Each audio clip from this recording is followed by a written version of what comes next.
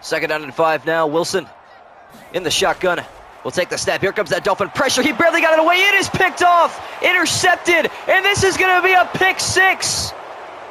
It will go the distance. It's Emmanuel Ogbah, the defensive end, as he runs out of gas at the end, but it doesn't matter. A pick 6 for the Dolphins.